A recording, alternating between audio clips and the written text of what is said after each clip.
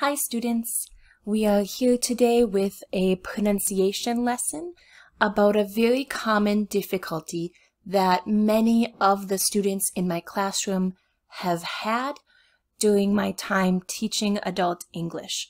And what we are going to talk about and practice with today is the pronunciation of the T and the different ways that most speakers of American English will change the T for the pronunciation. Now, do I hope that you will memorize, put these into your mind? Not at all. The idea in this practice with this explanation is to give you a feeling that you understand what is happening and you understand that there are many different ways most speakers of American English will pronounce the T in a word. So let's jump right into it. One of the comments that I hear the most when talking about the letter T and pronunciation of T with students is the idea that Americans are swallowing their letters, and this is a little bit true. So I want to start off by reading you a small paragraph. In this paragraph we have a lot of different pronunciations for the letter T. After you listen to me the first time, we are going to take apart the paragraph sentence by sentence, listening to the different pronunciations of T that exist in this paragraph. I was talking with my friend a little while ago. She wants to travel to a certain body of water in a different nation. I told her to take advantage of her young age, she's only 20, and try to travel a little and see the mountain. Now, this paragraph, these sentences feel very easy. We understand all of the words, but the pronunciation of the T is really, really crazy inside of these sentences. So let me read one more time. We actually have 6 different pronunciations of T. In this short paragraph, there are 6 different pronunciations of T. As I read again, I want you to listen for the pronunciations. Try to notice maybe 2 or 3 of the different pronunciations. I was talking with my friend a little while ago. She wants to travel to a certain body of water in a different nation. I told her to take advantage of her young age, she's only 20, and try to travel a little and see the mountain. Really, there are 6 different pronunciations of T in this short paragraph, and I can't see your faces through YouTube, but I imagine you have something like this face that says, "Teacher, I hate this lesson. Why are we talking about this? This is too difficult." But what I want to do is take them apart and make it less difficult so you can recognize that the different pronunciations exist, because the first step in producing a new pronunciation is to be able to hear the pronunciation and recognize it. So the first pronunciation of T that we hear in this paragraph is just T, sounds like T. And this is the happiest when we can just hear that strong T pronunciation. For example, I was talking. You hear that T. The tongue is up behind the front of your top teeth, and the puff of air, the T of air is leaving your mouth. I was talking. I told her to take, told. She's only 20.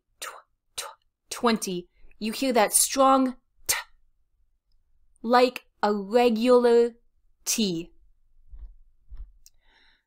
We see this in the words like talk, test, the end of a word like act, the middle of a word like 13, T, you hear a strong T, 14, 15, 16. She was caught. I taught her. I taught her. And I wanted you to hear this at the beginning of some words, in the middle of some words, and at the end of some words. The piece that always gives my students the biggest difficulty are the times that T sounds like D. And what is happening is that your tongue is making the shape of the T, but the air is not coming out. So the T and the D, the T and the D, are the same exact tongue position in your mouth. And you can feel that by making a word like talk, talk. The tongue is up, touching behind these teeth, and the air is coming out. Talk. And then change to a simple D word like dog. Talk. Dog. The tongue is in the exact same position, which is why when the T doesn't have that poof of air, the sound is like D. For example, a little while ago, a little, a body of water, water, water, little, little. This usually happens between a vowel, T, R, like the word water. We have the A vowel, we have the T and the R. The word better, better, butter, butter. We also see this happen between a vowel, T, L, like the word little. You have the I vowel, the T, and the L. Little, a bottle, bottle. We hear this in gotta, I gotta go, water, little, better, butter. We also hear this at the end of a lot of the numbers, 30, 40. Because of that R and the Y vowel sound at the end.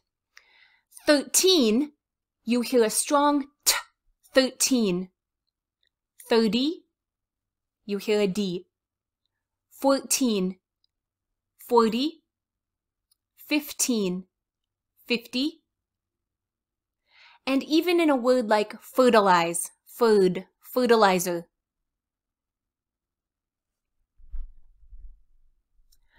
Sometimes that T is completely gone, swallowed. And in linguistics, in the study of language, this is called a glottal stop. Do you memorize this? Absolutely not. But this is where, again, the mouth is making the T, but nothing is coming out. For example, certain, certain. Now you are beautiful to say certain. A certain body. Most American English speakers will say certain. My tongue is going up to make the T, but nothing is happening. If you think about a phrase like uh-oh, uh-oh, this is the same type of certain, certain, uh-oh.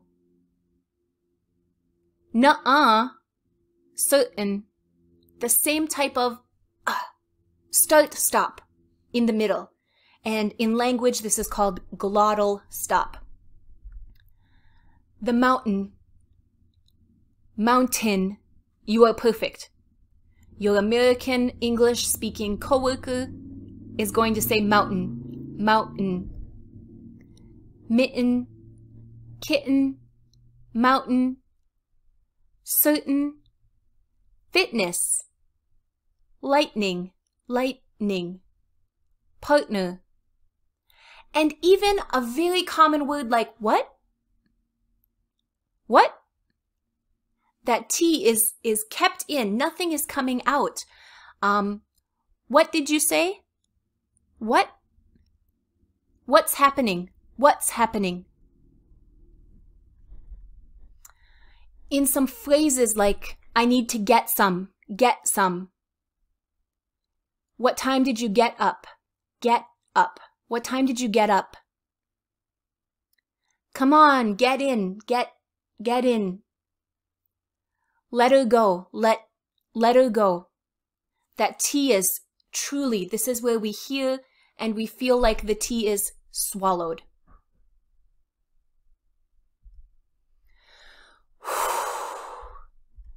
How's your brain feeling?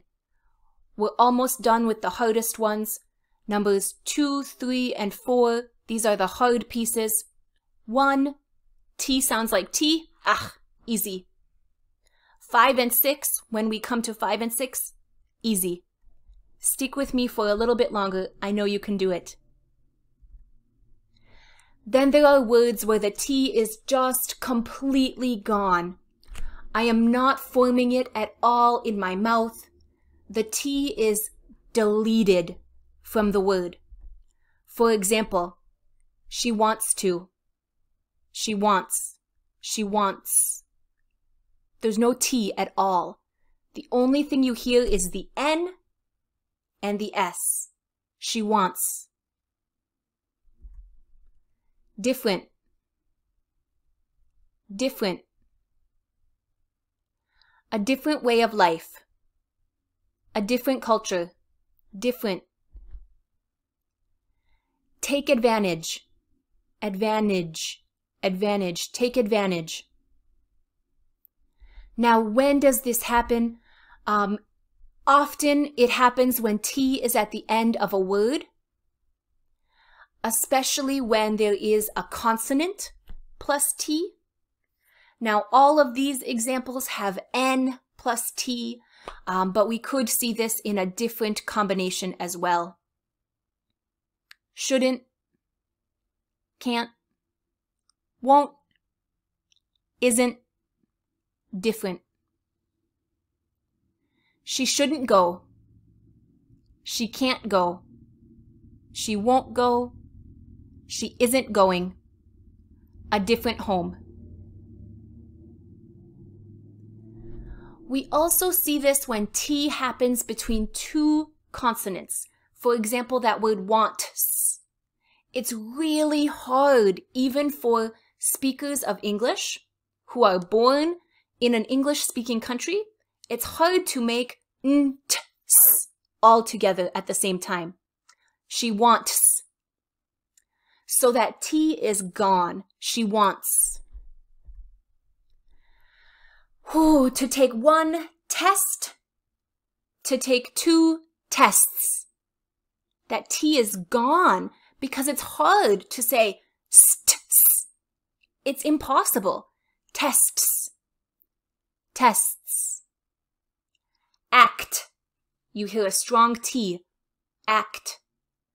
Acts. The T is gone. Print. Please print your name. She prints her name. Other words like gentle. She's a very gentle girl, a gentleman. The word 20, we talked about with number 1, the strong T for 20. But the second T, I don't say 20, I say 20. 20 years old.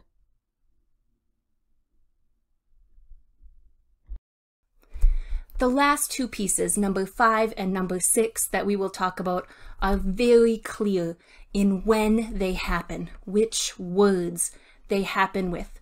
For example, number 5, we are talking about when T and R combine to make the sound of tr. And this is a regional piece of English. However, I do hear it in most American dialects. I hear it across most of the United States. However, some English teachers would argue with me and say that TR doesn't make this sound. I do think it is common in American English. For example, the word travel. Travel. You don't hear me push a strong t. Travel. You hear that pulled in and it sounds like CH. Travel. Try to travel. Travel, try, trip, true, tree, trouble, and truck. Here, all of these are at the beginning of the word. Extra, chemistry, electricity, distribute. These are in the middle or towards the end of the word. And then we have this very last word, which in a strong pronunciation will be interesting.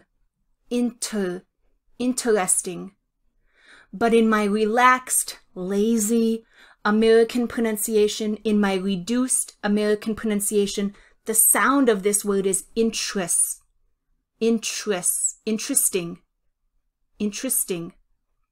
This is only when you have T and R together that you hear this sound of CH. The last one, number 6, again, this is only when you see the TION that the T is pronounced with the sh. So we hear shun. Nation, option, information, vacation, donation, any word where you are seeing TION, you are going to hear that pronounced as shun with that SH sound. So if we come back even to just the very beginning of our paragraph, the first few sentences, I want to highlight each part where I am using one of these different 6 pronunciations, and then I want to put them all together again and have you try to listen for a few of the different pronunciations that we talked about in this lesson. I was talking with my friend. I was talking with my friend. We hear that strong T. I was talking with my friend a little while ago. A little while ago. You hear that T sounding like D. She wants. She wants. She wants. That T is completely gone. She wants to travel. You hear that TR sounding CH. She wants to travel to a certain body of water. Certain. You hear that T swallowed. That certain. Like the uh-oh. Certain. In a different nation. You hear that shun sound. These 2 sentences, we have all 6 of these different pronunciations for T. I was talking with my friend a little while ago. She wants to travel to a certain body of water in a different nation. I told her to take advantage of her young age, she's only 20, and try to travel a little and see the mountain. How are you feeling, students? How's your brain? I know 100% that this is an extremely difficult part of English pronunciation.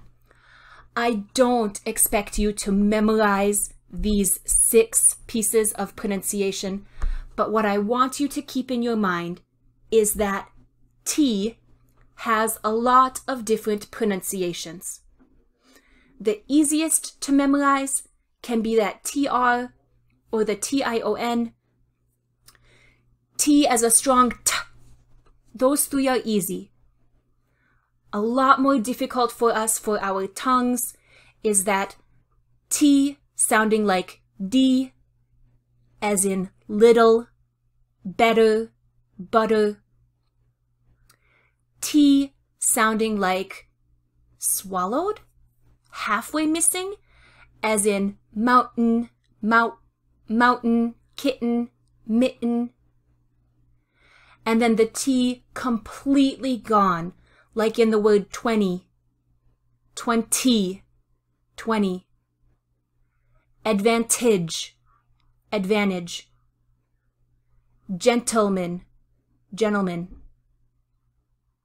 I can't go, I can't go. The most important thing always is to practice, practice, practice. Listen for these different pronunciations on TV.